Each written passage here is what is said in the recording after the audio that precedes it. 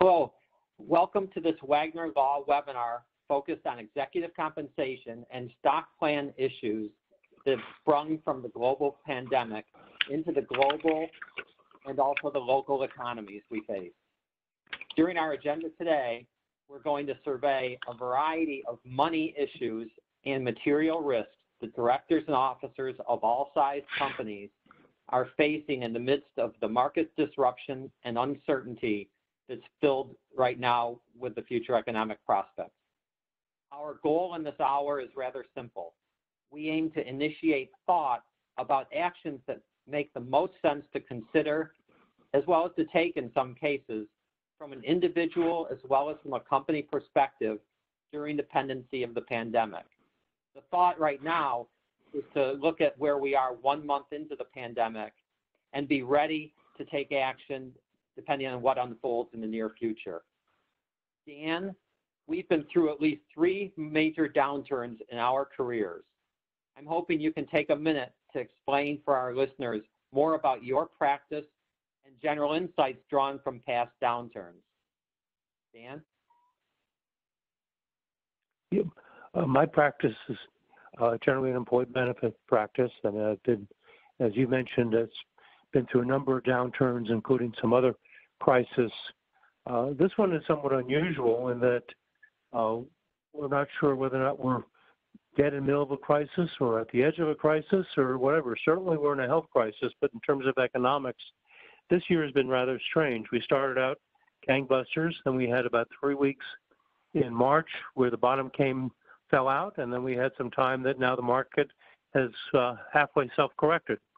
So stay tuned. It should be, unfortunately, a very bumpy ride, but we'll see whether or not it corrects itself and also whether or not we're geographically focused. If you look at certain areas of the country, at least from what I can read, they seem to be more or less okay. You look at the Washington, D.C. area, and most of us are very disrupted. Mark? Yeah, thanks, Dan. Between the two of us, I just calculated it. I think we have somewhere between 70 and 80 years of experience to draw from. We work with both public and private companies. I say thank you, maybe, for that, Mark. You're right, Dan. And we work with a lot of 501c3s and other not-for-profit entities. So we're going to draw from that during our dialogue. We'll work through this agenda, just hitting high points, and certainly welcome anyone who's listening who wants more information to contact us by email or calling the Wagner Law Firm for follow-up information.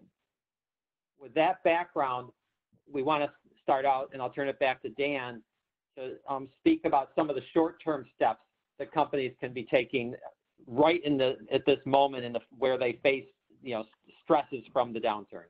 Dan? Well, thank you. I mean, the first thing that I would suggest to everyone is to take a very close look at your current incentive plans.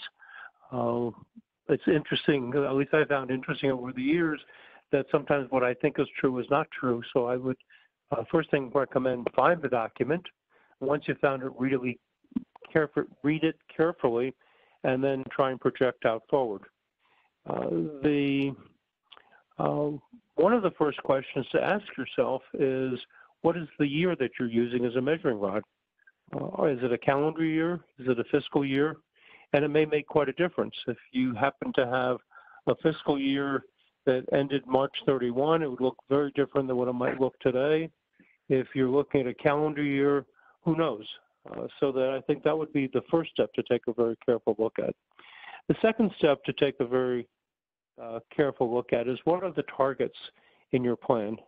To the extent that you have a plan, what are the fiscal targets that are provided, and what are the measuring rods? Because that'll become critical to determine whether or not your current plan works or whether or not you want to change your plan. The other aspect is to figure out what are the markers. Are they regionally based markers? Are they time-based markers? And what is your industry? So, for example, if I happen to be a delivery service in New York City, my guess is that those delivery services are doing fairly well. There are other industries that are still doing fairly well, and maybe not only despite the times, but also because of the times. On the other hand, if you're a real estate agent, you may or may not be doing well. I mean, things may be completely dead. If you're providing services, things may be completely dead. If you have a storefront and your store is closed, that's a really bad thing. The other thing to look at is what is your measuring rod? Are you using public stock prices? Are you looking at a valuation aspect? Those may be critical and may be very critical as to how you come out. The other aspect is what does the future have to hold, given what you can see? I mean, we all have broken, I would joke, I mean, pardon me, but there was a joke saying that those people who spend their life looking at crystal balls wind up pulling a lot of glass out of their hands, and I think we're all in that boat at the moment.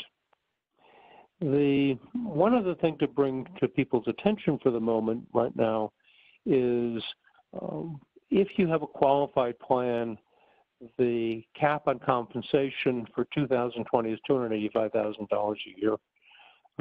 And your top hat plan would probably tie in on dollars above that, so that you need to look at. Or alternatively, are your targets totally independent of your qualified plan, and thereby you may need a different metric.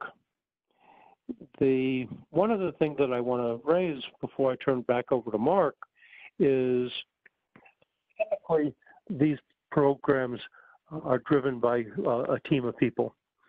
Since we're lawyers, I'll start with lawyers first. The second would be typically some type of consultant, and the third would be the accountants. Now would be, my recommendations, now would be a very good time to have the client and the three team members be on the phone or meet in person to get a better sense. And as I automatically say meet in person, although most people these days, because of health reasons, are not particularly interested in having personal meetings as compared to having phone meetings because of the fears of the coronavirus. Anyway, let me turn it back to you, Mark. Yeah, well, when you mentioned teams, Dan, I felt that that's a good way to end the first topic, because in most companies, the motivation from retention to incentives at the executive level are critical to a company's success. And so as a result, I think on an individualized basis, company by company, they need to be assessing, are the current incentives going to keep the right people in place? There's a second piece of it that's already come up in my practice, which involves a fairly a national company that took one quick step. You react quickly in the face of what's going on these days, and they instituted an across-the-board pay decrease. I had a call from a couple executives of the company who basically said that they had employment agreements that did not allow for pay reductions, and did that suddenly free them from non-competition provisions, as well as create a material breach that created severance rights. So I think companies need to be thoughtful about what they do, and also be considering what's the effect on the executive team, and how do they make sure that they retain and motivate that group. As we start to go through like a bit of a laundry list of things companies could consider, one of them that comes to mind from my perspective involves terminations of non-qualified plans. Not really foremost in companies' minds necessarily, but at this time when there's such a downturn, I think it accentuates the sense of individual risk that goes with non-qualified plans. If the employer goes bankrupt, they lose their value. On the other hand, there are two instances when a company can terminate non-qualified plans and pay out. And a termination could actually be something that's done not only to kind of reduce anxiety from the individual executive perspective over future employer solvency, but also retain the person. And how would they do that? Well, under the 409A rules, one type of termination occurs in the context of a change of control when you can do an immediate payout. But there's an ordinary course termination that's allowed, where the company's not in immediate danger of insolvency or facing, a company hardship. And in that case, ordinary course termination of a plan, you pay out within 12 to 24 months. That could actually be a retention period that a company institutes in connection with paying out non-qualified plan benefits. So if a company is kind of in the midst of a downturn but not facing bankruptcy, it may very well want to consider freeing up non-qualified money as a way to both encourage executives to remain employed through the payout period 12 to 24 months later, as well as to reduce their anxiety about long-term risk from the company. I'll mention the second piece that goes with the next one, which is cancellation of equity awards or diversification, which kind of comes from 409A, in that while 409A creates many impediments to changes, very strict rules in general, one of the places where 409A gives some flexibility involves investment returns. You can make individual choices that change an investment measure for non-qualified deferred comp and make it effective on a prospective basis. As long as you're not changing the payout time for an award, for example, for restricted stock that would have, or performance awards that would vest in the future, a company could allow individuals to diversify out of employer stock by coming up with alternatives that allow the individual to have the same payout and same vesting terms, but to switch from employer stock to some other measure of return. And in that way, where executives feel overexposed to a company, they can diversify. Last year, I wrote an article on this. I'll be glad to send it to anyone who is interested. With that, I'll turn it back to Dan for the fourth item, which involves taking a moment now to look at employment agreements and consider changes. As I started out this slide, I was talking about pulling out your document and taking a really careful look at it. I'm always amazed how things may vary between what I think reality is versus what reality actually is. So the first thing I would very strongly suggest is pull out your employment agreement, read it, and it depends if you're the executive or whether you're the acting in the role of the CEO or top controlling officer would be to, one, if you're the executive, does it say what you expect it to say? And two, if you're the company, does it say what you expect it to say? That would be the first place to start. Once I get past that, and assuming that things are more or less okay, the next question is, what can we do to try and protect the expectation of the officers to be able to actually receive their money if the various items happen and that they don't also wind up exceeding the 280G limits or other various items. So that may wake people up. I mean, I'm always, as I think I mentioned more than once in this presentation, I'm always amazed at the difference between what I think reality is versus what reality actually is. The second aspect would be to take a very careful look at the change in control protections. It is more likely during a difficult period of time that there may be a change of control, an unexpected change of control, than there would be in terms of the ordinary times.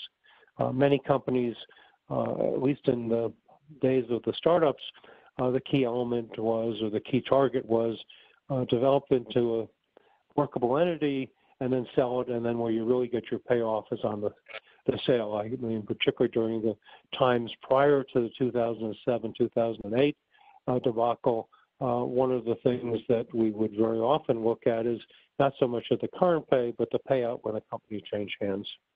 So that would be a second aspect. And also would be to wind up taking a careful look at the change in control protections so that the employees or the key employees would have some control over whether or not their company changes hands, and if it changes hands, that they're properly compensated for it. Mark? Yeah, I'd be glad to pick up with the last Any additional thoughts on that one? No, but I thought you said it well, Dan. Go ahead. Going to the fifth item here, indemnification and director and officer insurance.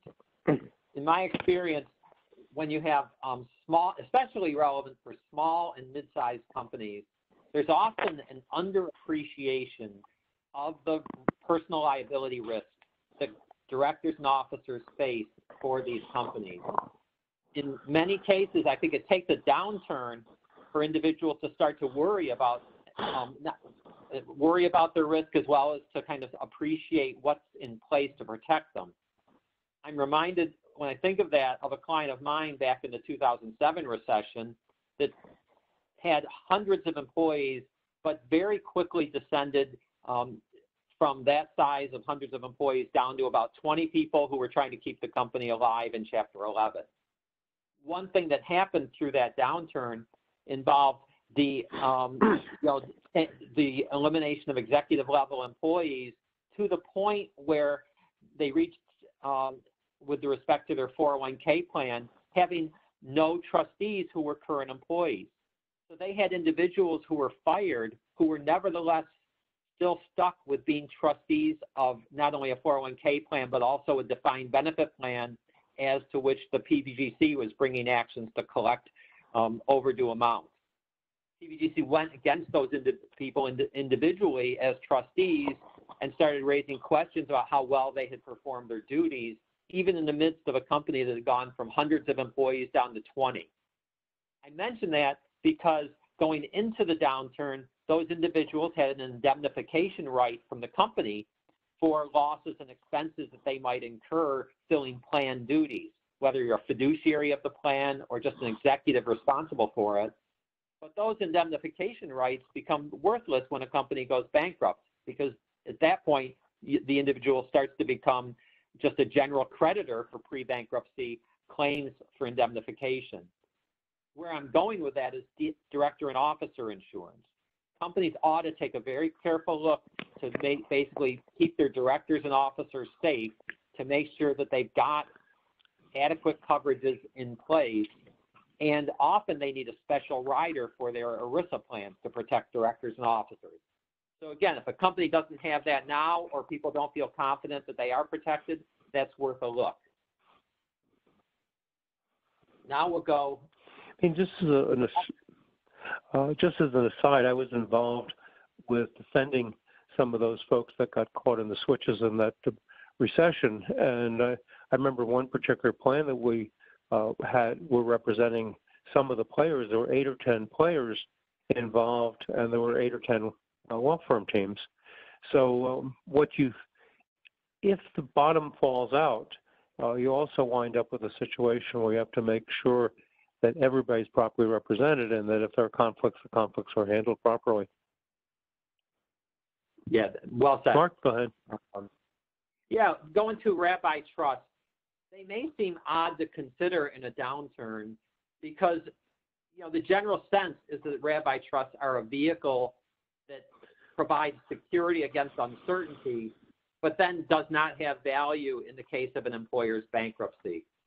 Well, and both of those are certainly the case, but in the lion's share of companies that don't go bankrupt, a Rabbi Trust can be very valuable because it does give protection to the individual and a sense of some security in the face of uncertain times relating to either severance or deferred compensation. With that in mind, I think the easiest way to understand a Rabbi Trust is to go back to the 1980s when the first trust arose. And literally it came from a private letter ruling sought by a synagogue. And the synagogue had an old rabbi that they wanted to pay to cover through a pension plan or a pension benefit, which the synagogue wanted to pay monthly. They wanted to put money in the bank to pay the rabbi the pension.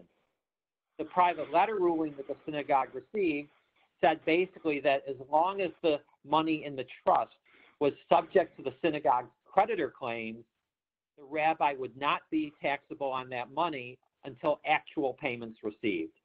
And that was really the birth of the Rabbi Trust.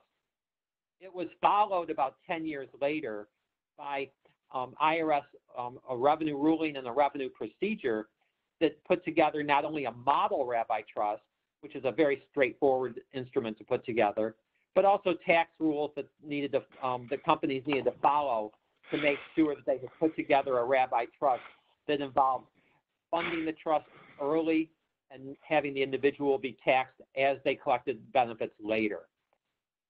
In my experience in a downturn, this can be a valuable trust to put together for executives because while there will be bankruptcy risk, there's a lot of uncertainty that comes up with a downturn in terms of job security, what the future of a company will hold, what's going to happen to deferred compensation, SERP benefits. All of those can be covered through a rabbi trust with an independent trustee that can be instituted at a low cost in general. There's something, believe it or not, imagine or create the image of a springing rabbi. But a springing rabbi trust is one that might not be funded until an event occurs. So, for example, in mergers and acquisitions, it commonly comes up, or not commonly, but I think it's a useful technique, to actually have a rabbi trust spring into place on a sale where the money that would pay executive severance goes into a trust. Why is that significant? Because often the most frequent cases where severance gets contested is after a change control. So if you believe in the golden rule of business, which is he who has the gold rules, it's often better to have the money in a rabbi trust, have the rabbi trust pay out to the individual executive when severance occurs, and then if the buying company after a deal contests it, the buying company needs to go after the executive. So a rabbi trust that springs in a transaction can be very valuable. You'll see at the bottom of this page, there's a number of things to consider, whether you want an independent trustee, such as a bank, or can find someone that's lower priced but trustworthy in terms of independence and suitable. You can have one rabbi trust for a group of executives or individual rabbi trust. Employer, there can be essentially individually directed investments through the way a rabbi trust is put together. And then we're going to go back later to solvency and credit risk, but that's the point where rabbi trusts have their limits. They cannot protect against bankruptcy. Short of bankruptcy, they can have some value. Dan, would you like to add anything on that? Yeah, I do. Not necessarily on the last point, but I do want to spend a few moments talking about the independent trustee and also the degree of protection. I often analogize that the rabbi trustee needs to be the equivalent of a junkyard dog in a contested purchase or sale or takeover, in that at that point, I mean, many instances, rabbi trusts have all friendly parties, and that works quite well if it's a way just to marshal the assets for regular retirement. But if indeed you have a hostile takeover, then what you want is the trustee to be really independent and someone also to have the backbone to stand up, whether in court or otherwise, to protect the individuals. One of the things that triggers or mandates is that the rabbi trusts have two pots of money, one of which is real funding or funding that one would expect to be necessary if there was a hostile takeover, and the second would be a war chest to pay for legal fees. Because there can be situations where the rabbi trust is not just a protective wrapper, but it actually is there to defend the interests of the executives, in which case you do want someone who both has the ability and the backbone to defend you and also has the money available as a pot to pay for legal fees. So, I mean, and we've had situations in the past where we've really had to exercise those, and they actually worked. But the common rabbi trustee, as you mentioned, is one just to segregate the assets so that somebody decides to commingle assets can't. But there are situations where they really are they have to be set up as real hardcore entities. Go ahead, Mark. Am I next? Yeah, you made it great. I think I'm the next one. Yes, you do. Go ahead. I'm sorry, let me just switch the phone. The next one is adjusting goals for formula-based incentive plans and awards. And we look at pay for performance, adjustments in response to downturn, volatile results, and better customization. One of the things that one really needs to look at is to take a look at what the downturn is and what industries are. So take it, for example, today we have fancy sit-down restaurants are fairly empty. Home delivery services are doing relatively well in this downturn. And also preservation of the assets versus aggressive growth. The arbiter that we have involved has to have both the appearance of fairness and actual fairness. And we need to look at company-based triggers, geopolitical events. So, for example, and I'm not sure what it quite means, but today's headlines are that oil prices are negative. I'm not sure whether it really means that oil companies are paying people to take their oil, but it may very well mean that. So that we are looking at taking a very careful look at adjusting the goals for formula-based incentive plans and awards based on today's situation. And it can vary also. I mean, one of the things that I wondered, I think I may have mentioned it a little bit earlier, but right now we're on the upside of a downturn. Are we going to wind up in good times by the end of the year, worse times by the end of the year? And certainly they depend upon the industry that you're in. So that one would have to look at adjustments in response to downturn and volatile results for better customization. So if you're looking at setting goals for formula-based incentive plans and awards, you really want to look at and periodically adjust whether or not they make sense. So that if you want to wind up incenting people to take a company that's in bad shape and get it to even keel, that may be one set of awards. The awards may not be based upon absolute dollars. They may be based on relative awards. On the other hand, if you're looking at a very good company that you want to incent to make greater profits, what you're looking at is to have people be subject to whether it be absolute rates of return for what the company is providing or relative rates. So, for example, if a company is earning X and you want to incent people to get it to 3 times X, X wouldn't be worthy of a bonus in the program, and 3 times or higher X may be worthy of a better rate of return than what would otherwise be there. So it really ties into this whole question of better customization, so that it's just not boilerplate, but it really takes a look at the company, tries to figure out what you're trying to incent, and then meets it. I found in the past that's amazing how programs manage to incent people doing what the program asks. So if the program is asking a certain type of performance that is not what you really want, you may find that your plan works perfectly, but it works in the wrong way. The last piece is discretion on making adjustments as a result of extraordinary events. So that, again, if we're tying back to a theme that we've been talking about, if we look at where we might have been as recently as 6 months ago, today we may not be in the same place today. Today, the key may be much more preservation of assets, preservation of the company, rather than pushing people to provide for higher rates of return. So that it does require a tremendous amount of customization. Mark, do you want to go ahead? I will, yeah. Regarding the discretion that Dan just mentioned, this bottom bullet point, I've spent my career in the weeds of legal documents and plans.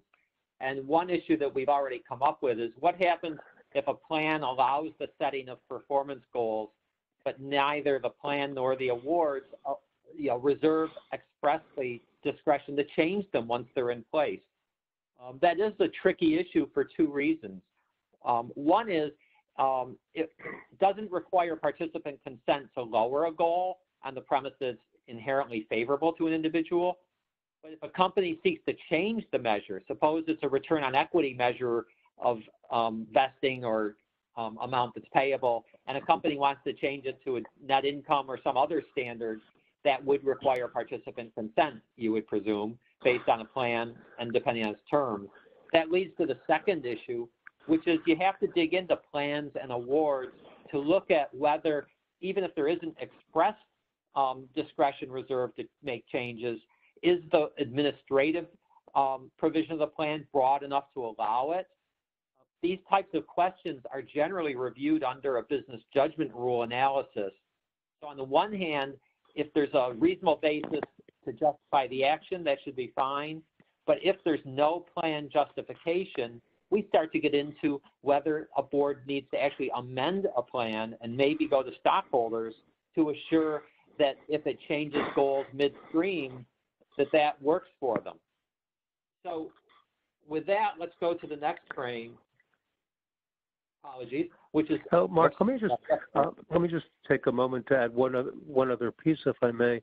One of the things that we've seen with plans that have built in either automatically setting annual targets or annually reviewing the targets, so that they're not on automatic pilot. So that if we see a situation as we're in now, where all of a sudden things seem to be very favorable, and now the world is coming to an end, it gives you an automatic opportunity to review the targets rather than having to stop everything and do something that's brand new in terms of getting into reviewing the targets. I'm sorry, Mark. Go ahead. My apologies. Oh, that's well said, Dan.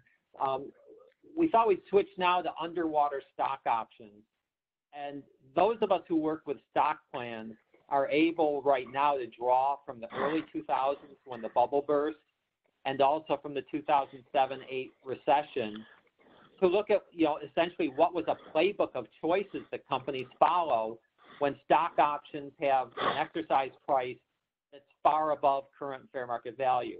In those cases, we call those options either underwater or out of the money. Some of our listeners may reasonably wonder, is it too soon to even talk about a repricing? Earlier, Dan mentioned the team that needs to come together in many cases to consider extraordinary executive compensation actions. And this is clearly an instance where you need a team and you need a deliberate approach. A repricing or replacement of options is not something that's normally done overnight. It normally takes weeks, if not months, to unfold.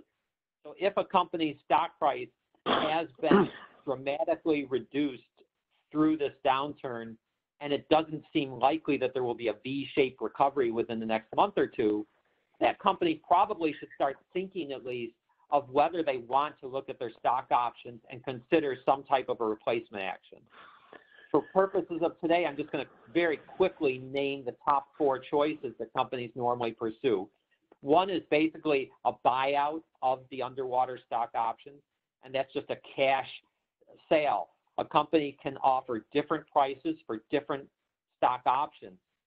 Essentially, the further underwater a stock option is, meaning the exercise price being high compared to what the current market value is, the higher that price is and the more out of the money that option is, the less value it has and the less cash is usually paid. So companies can come up with tranches or variant schedules to address how much they would pay. They're always trying to just figure out what's a fair offer to make that gets individuals to basically agree to surrender their options in exchange for cash. Now, that can only be a choice that makes any sense for a company that sits on cash, and in a downturn, that's not always the case. So equity exchanges are much more prevalent. So one choice would be to exchange options for new options. You could exchange an option that's underwater for more shares at a lower price, or less shares, or shares with a different vesting schedule. All that can be customized in a transaction. You can also exchange options for something like restricted stock or RSUs. And the last choice that comes up, the fourth one, is a straight repricing. The company just unilaterally reduces the exercise price. For all 4 of those choices, public companies almost always need to seek stockholder approval under their plan documents, and that's because of ISS and stock exchange listing requirements. Or ISS and Glass Lewis are the proxy advisory firms that almost always insist on those provisions. And then stock exchange listing requirements need to be followed for things like repricings and other plan provisions and stockholder approval. Now, against that background, there's another factor to consider, which is if you offer somebody a choice to surrender their out-of-the-money stock option, that often requires what's called a tender offer filing, either under federal securities laws through filing a Form TO with the SEC or under state blue sky laws. That's an expensive proposition because you have to basically not only go to the regulator and get a sign-off or a no action response to your filing, but you also have to take the time to explain in detail and disclose all the material factors relevant to that exchange. What that leads to, in my experience, between the cost of securities compliance and the tender offer filing, as well as the need for some type of a stockholder approval or special meeting, is something to consider in the form of what's easier and less expensive. And that's what I would call an add-on grant. One thing companies can do is, if they have underwater stock options, is they can just make a new special grant in view of the extreme circumstances we face now. If they have enough shares in their existing plan, they can make the grant, and it can be stock options, it could be restricted stock or RSUs. And if their plan doesn't have enough shares, they can come up with a special grant that's contingent on shareholder approval next year. So it's something that companies can look at in extreme circumstances as essentially being a smart, low-cost alternative to the more complex exchange programs that are very often the ones you hear the most about. Dan, would you like to add anything about that topic? Yeah, one of the things that I do want to pick up on underwater stock options is look at some history, look at the today, and emphasize a point that you made is you need to be facile. I don't know how many of you remember the SARS scare we had about 20 years ago, but I was out of the country coming back to the U.S. and unexpectedly wound up in the Toronto airport early in the morning. And every other step, there was a big sign warning people about the dangers of SARS, which was sort of almost nominal in the country I was in and also nominal in the U.S. But in Canada, they were very, very concerned about SARS. So it's amazing how things can both be geographically based and changed very quickly. Where we're at today is, I think it's the first time in my lifetime that we've had a pandemic of this degree. I think we've had over 1 million cases of the coronavirus worldwide. We've had, I don't know how many, tens of thousands of deaths worldwide. But things can change very, very quickly in terms of where you thought you were. And I think at some point that we've both talked about a little bit throughout this presentation is that you need to both be vigilant as to what's happening and also try and anticipate sort of the worst possible event. And if possible, build into your agreement a compensation for it or an accommodation of it, which I wouldn't necessarily have said before the current coronavirus event. So I did want to add that one piece, Mark.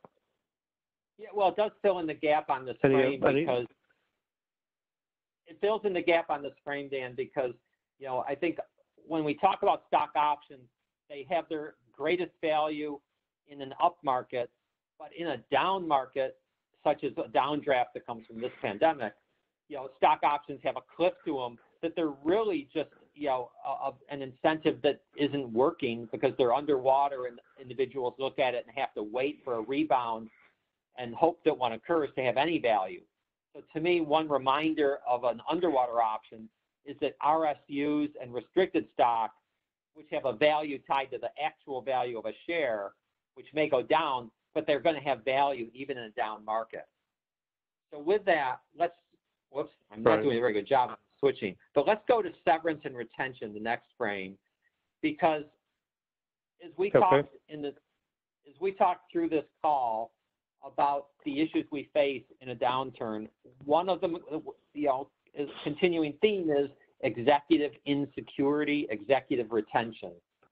And I'll draw a lesson from the merger and acquisition world where, in my experience, if a company is a target, executives who are protected in a change control through some type of an agreement will almost always stay through a closing date because they have protection, they have severance, they have some rights. On the other hand, those who are left without any protection and worried and uncertain about what's going to happen to them if their job is eliminated, they almost always are looking for another position to protect themselves. And in that instance, when you look at the range of people who are not protected at the executive level, it's the best performers who normally have alternatives and leave. So there is like an adverse selection that companies face when there are uncertain times, whether it's from a merger or a sale. So one suggestion I have for companies that don't have any type of policy now or an informal one is to think about putting together a formal plan that can be triggered by a RIF or some other event like a change of control or just an ordinary course severance, but a company that can articulate what's going to be paid to these executives, identify a class of people who are protected. This can go beyond executive level, of course. It could go to all employees, and often you'll have very different severance formulas for the different levels. But whether you have a broad group or a small group, putting together a plan to retain your key people in uncertain times makes a lot of sense. Now, in the plan world, they fall in two categories.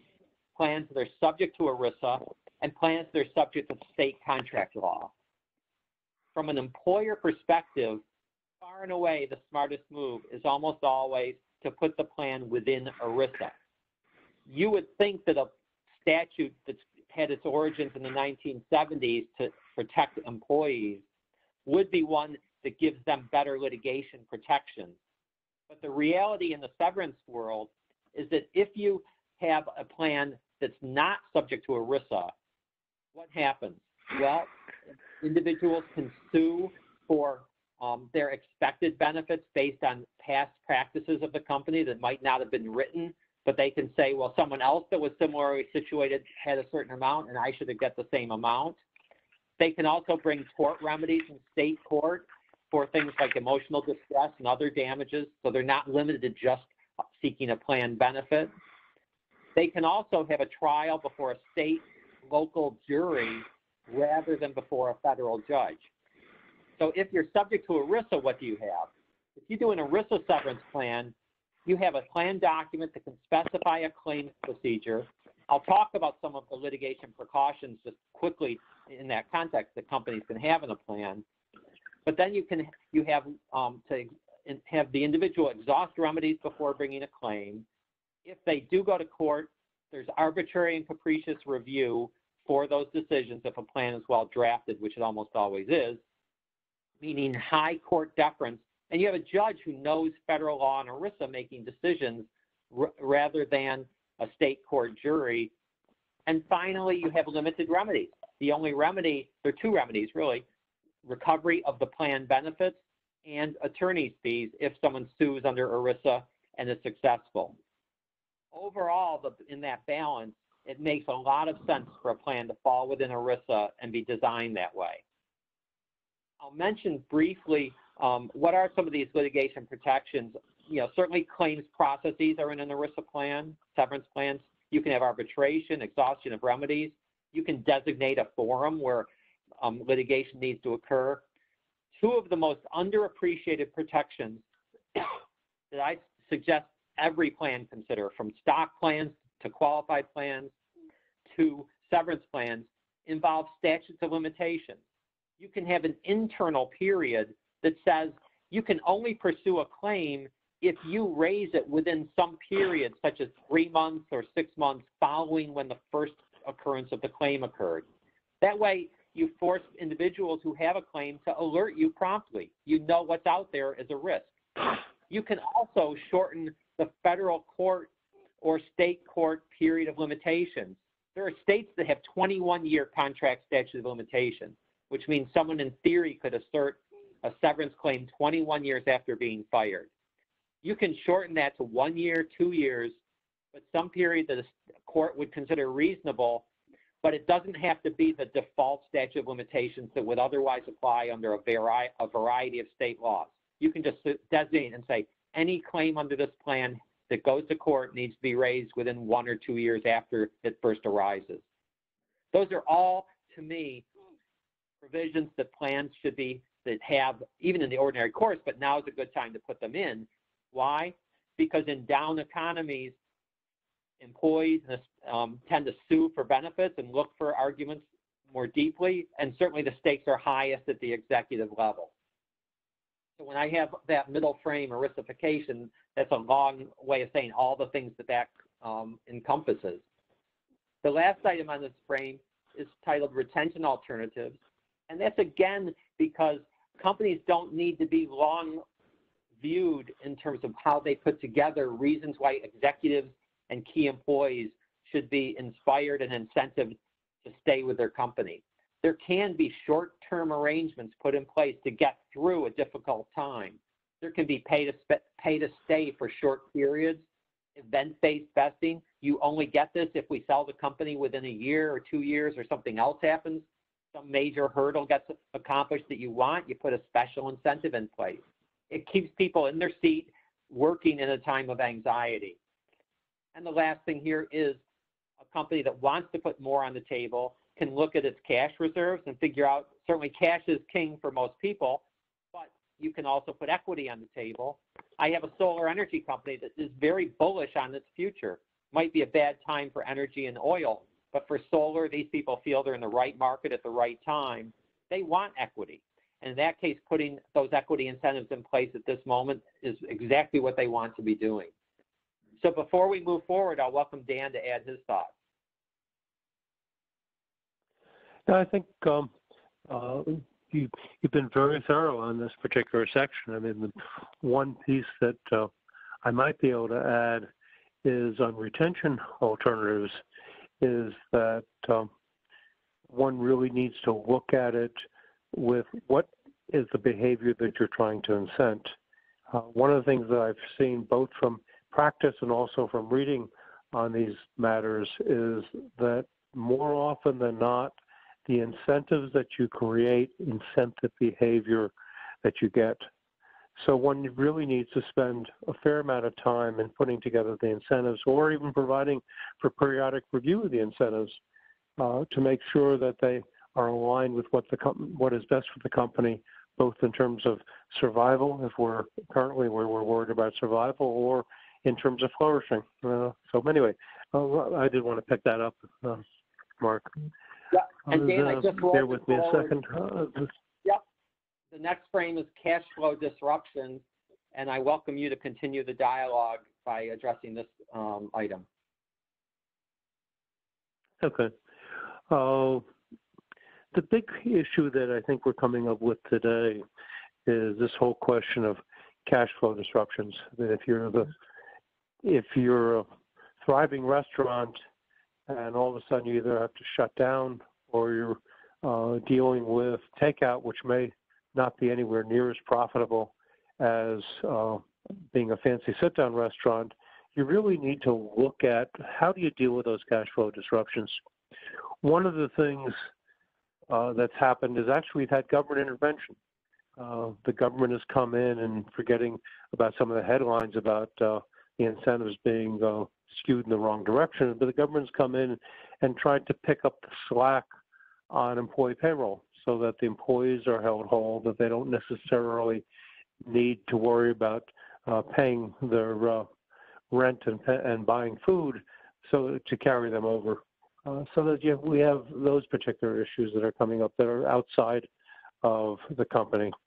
The other aspect would be that the company winds up paying people. I mean, we've certainly read in the newspapers, because I've read in the newspapers of situations where companies have said, okay, we're going to cover people's payroll for a certain period of time.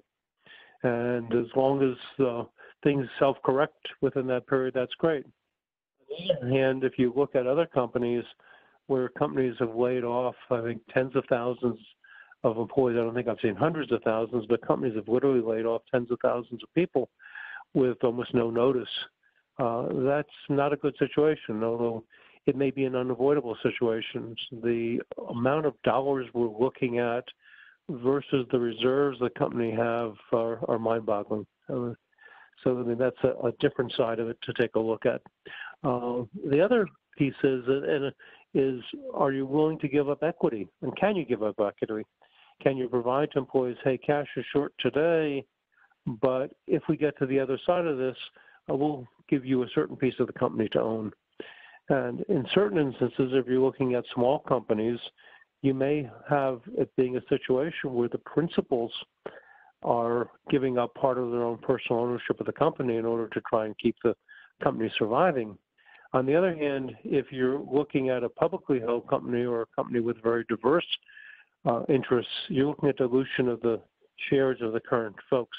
Current people wind up having their interest in the company diluted as a result of passing equity ownership to others. And one of the things that one needs to look at is an equity distribution an incentive or a disincentive? If things are staying basically the same or going up, even though cash flow may not be good, it would be an incentive. To the extent that all of a sudden the interest tanks, it may wind up being a disincentive. So that's just something that one needs to take a careful look at as well. You also need to take a look at 409A and 457F considerations. Both provisions can wind up having unexpected taxation occur if they're not handled properly. So that you need to be careful under both 409 Cap A and 457F that vesting of those shares don't happen inadvertently. Particularly the 409A has an old set of, I think, 2005. The most recent set of regs, or still proposed regs, came out in 2016. I would suggest taking a very careful look at them if they're applicable to you. And under 457F, there's been a lot of efforts to put together final regs. So to my knowledge, we still don't have final regs. We have some temporary regs, but we still don't have final regs. But if you're a tax-exempt entity, you'd be looking at 457F. If you're a taxable entity, you may also be looking at 409 Cap A as well, because both those provisions may wind up having control over your situation at the same time. Mark, any other thoughts on that one? No, I think that covered it well, Dan. I think it's a good opportunity here to switch to clawbacks and covenants. And, for much of this call, we've talked about retaining and motivating executives and key employees, which I think is entirely right. But I think there's a flip side to it, which is that, when you go through a downturn like this, you want to look at this difficult period and have a company come out stronger and better.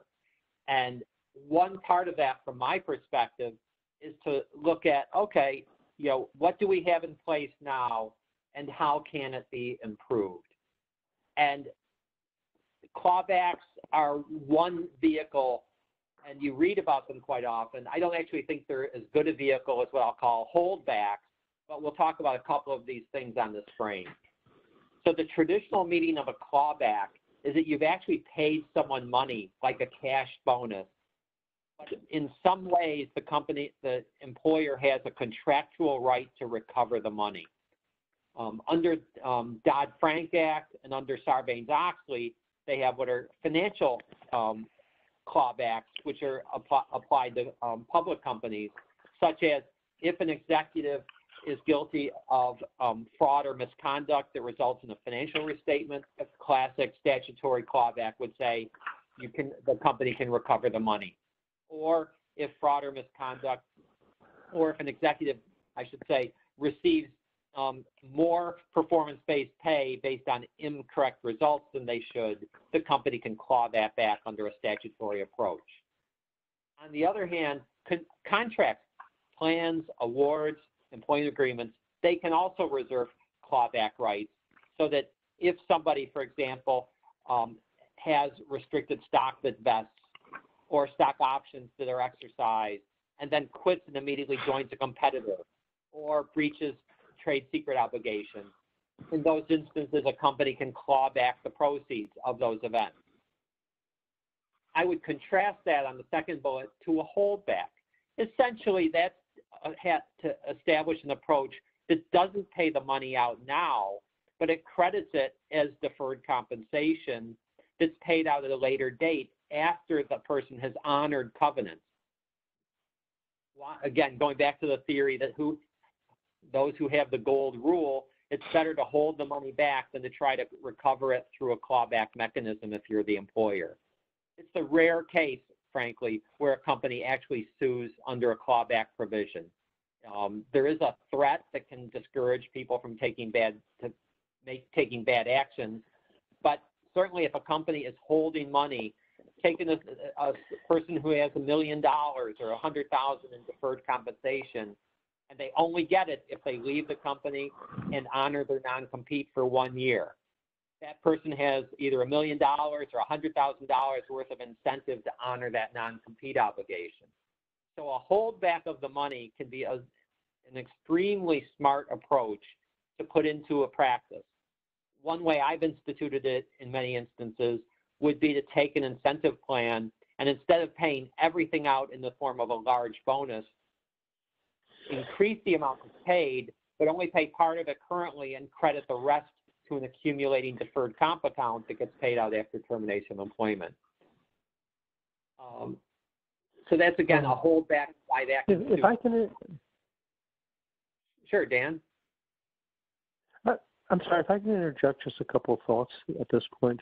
One of the dichotomy between clawback and holdback really reflects on a couple of things. One is the company philosophy. The other is the relative bargaining power. But I would argue that if a company has the ability to hold back rather than clawback, and maybe pick up something that you picked up, that you always want to be as a company in a holdback, and if you're an employee, you always want to be in a clawback. And just emphasizing the point you made is he who has the gold rules, and that's really sort of a very basic premise that I would look at in any contract negotiation. Go ahead. Yeah, thanks, Dan. The last thing I'll mention in this frame, you see velvet glove and iron fist. What does that mean? Well, when it comes to taking these types of principles, whether it's to apply a clawback or a holdback to enforcement of a non-compete or a non-solicit or a trade secret, when you look at the penalty to somebody for violating it, the velvet glove approach would say, well, if you violate the covenant, then we can claw back some item of future compensation, like this year's stock option award or the proceeds of this year's bonus. An iron fist approach, which some companies have implemented, would say, well, we not only can claw back or hold back, or claw back especially this year's stock option, but we can look at any stock options granted within a look-back period of 2, 3, 4, 5 years. And that way there's more at stake immediately. Why can that make sense? Because what you're trying to do, on the one hand, is reward loyal employees who make the company successful and stay with the company, and on the other hand, discourage disloyalty in the sense of violations of trade secret or non-competition or non-solicitation agreements.